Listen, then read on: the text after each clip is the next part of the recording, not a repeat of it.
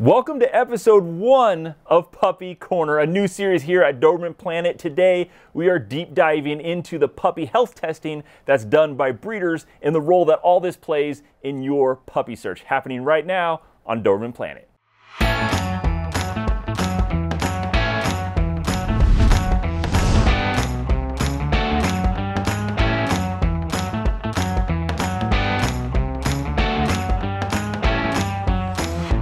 I'm really excited, guys, for this new series, Puppy Corner, here at Doberman Planet. It's a series dedicated just to those of you who are in the middle of or about to begin their Doberman puppy search. I realize there are just a lot of you in that boat on my channel, and I wanted to do everything I could to help you out because there's just so much to know when it comes to this topic with Dobermans. So I reached out to my good friends over at the Doberman Diversity Project who agreed to provide me with some amazing technical knowledge and insight into the Doberman breed's inner workings and their health of that breed, and to just help make this series as accurate, as helpful, and just with the absolute latest knowledge possible about the Doberman breed. So let's jump straight into the first episode of this new series dedicated all just to you, the new puppy buyer. First up, let's talk about why health testing is even part of the Doberman puppy search in the first place. Well, when you're going to select 2 Dobermans to breed to make puppies, you really want as much information as possible, and health testing can provide you an insight not just into what conditions they have currently, but what genetic issues they might pass on to their offspring down the road. And it's incredibly important for helping to improve the future behavior of the puppies and the health of future generations of Dobermans. Think of it like this: when you go to buy a used car and you bring it to your mechanic first to get checked out, or maybe you get like a Carfax report to see the history of the car. You're doing your due diligence to make sure you're getting the best car possible. It's like that, but in this case, it's with a future family member for your household, which is pretty big deal. So how important exactly? Well, the Doberman breed is certainly prone to its own fair share of genetic health issues, just like many other purebred dogs are. Dilated Cardiomyopathy, or DCM, is one of those health issues. This is a weakening of the heart muscle that's starting to become real serious issues with the Doberman breed. And that's one of those that can be detected pretty early on by a vet, even before the owner can see any outward signs of it. It's also one where its risk factors can be detected in a genetic test. Von Willebrand's disease, or VWD, that's a blood clotting disorder that's common in Dobermans, and that one can be seen in genetic testing as well, or at least the risk factors for it. And screenings can detect if the dog's affected by it also. Hip dysplasia is another common one in the Doberman breed, although it's usually detected when the dog is a little older, an adult and onward, but that one can be detected by a vet as well. So these are all important things to consider by a breeder when they're choosing which mates to bring together to make a healthy litter. And it's important that puppy buyers continue to expect this health testing from the breeders to help ensure a healthy future for the Doberman breed as a whole. Now, how does this all work when it comes to the puppy breeder and the buyer? Well, generally the breeders will get their dogs either genetic health tested or health screened, and they will provide those results to any potential puppy buyers. Now, some puppy buyers will want more testing done than the breeder usually does and may pay for that additional testing out of their own pocket. But generally, the breeder will provide you with proof of genetic health testing or health screenings that they've done on the parents or the litter themselves, but usually it's just the parents. So what's the difference between genetic health testing and health screening when it comes to this? Well, genetic health testing is what's done on the parents. It's usually a DNA test that's like a cheek swab. For example, that Embark DNA test kit that I talk about very often on my channel, that's a genetic health test. And that can just give you some great insights into what genetic factors the parents have or potential conditions they may have even passed on to your future puppy. And the results of those will be given to you usually in a certificate form or maybe a lab printout, or sometimes a breeder will just give you the printed out Embark results for that genetic health test. Now, a health screening is a little bit different. This usually involves a physical exam of the dog by a vet or other specialist. And they're usually checking for things like, for example, the condition of the dog's hips or elbows, or the heart function or the liver function. And as one example, the condition of the dog's hips is a common one, since hip dysplasia is really common in Dobermans, and the breeder might receive an OFA rating or pen hip rating on the condition of that dog's hips. And here's one example certificate of an OFA, Orthopedic Foundation for Animals rating, for a dog's hips. And in this case, the dog was rated as having a good condition for their hips. Dilated cardiomyopathy is another condition that's diagnosed by health screening and not genetic health testing. What they'll usually do is an echocardiogram of the dog's heart, which is a machine that allows the vet to watch the dog's heart as it's beating and measure things like the thickness of the walls of the heart and that kind of thing. And or they might use a 24-hour Holter monitor, which is a small device that attaches to the side of the dog, stays there for about 24 hours recording the activity of the heart so that it can be analyzed later. That's a big difference from genetic health testing for DCM, which is something like the DCM1 test or the DCM2 test, which only looks for specific genetic markers in the DNA that could indicate a potential risk factor for developing DCM. Whereas these health screenings of the echocardiogram and the Holter monitor is what actually allows a vet to diagnose DCM as actually currently happening in the dog at that point.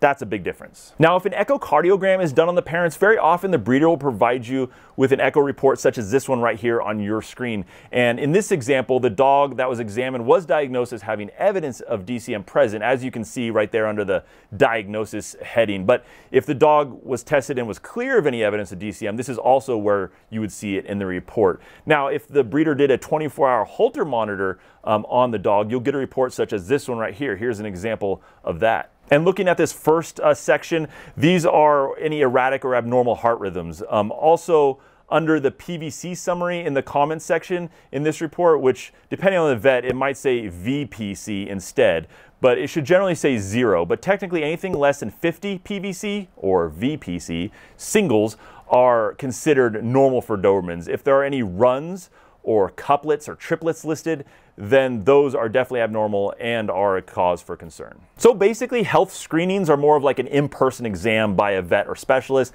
and genetic health testing is a blood or saliva sample that's tested and they look for certain genetic markers. But no matter which one you receive, make sure that any proof that you're given from the breeder contains some sort of identifying information about which specific dog was tested, so you can make sure that those tests definitely apply to the parents of whatever puppy that you're considering. Now, most breeders, even very reputable ones, will generally just test their dogs and breed the best to the best in terms of health in hopes of producing a better puppy. Now, surprisingly, there might be a better approach to that, called using something called the estimated breeding values, or EBVs, of a mating pair. Now, just breeding the best of the best dogs may not produce a healthier dog, and it may not even produce a healthier breed overall, whereas the estimated breeding values and breeding based on those, although definitely more complicated because it's a statistical method of selecting breeding mates, actually has an impressive record for improving the overall health of a breed. Now, as an example, one guide dog school performed hip screening on its breeding stock and used that data to produce estimated breeding values, or EBVs, for their dogs in terms of the health of the hips. And by using this method, they were able to improve the health of their mostly German Shepherd dogs over 8 generations by not just a little bit, but by a whole lot. Now, among first-generation puppies at this school, 34% of their German Shepherd dogs, they had 273 dogs at the time, rated as having excellent hips. And that was kind of their starting point, 34%.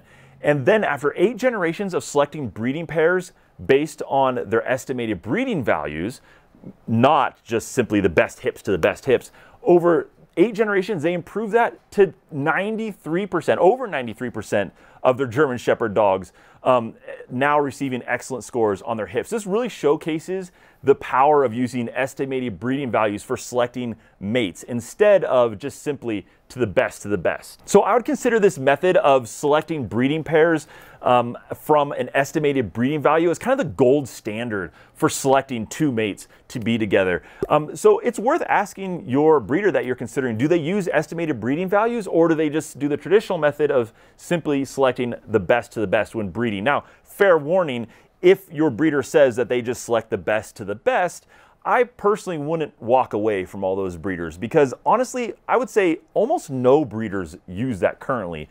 And this includes Arlo's breeder. He didn't use it. He used the method of selecting best to the best. That's their traditional method. If you held out for a breeder that used estimated breeding values, you might be waiting a very, very long time and may even never find a dog. But it's important, though, that I think we start to ask for estimated breeding values and kind of, urge breeders to start considering that as an option or as something that they should look into, because it just produces amazing results in a breed as a whole. In future episodes of Puppy Corner, we're going to be deep diving into a lot of the specifics of what to ask from your breeder, what responses may or may not or should or shouldn't be a deal breaker for you. So make sure you're not only subscribed down below, but that bell icon is dark gray, and you've clicked on that bell icon to get all notifications of videos I release so that you don't miss the next episode and potentially miss a very important piece to this puzzle.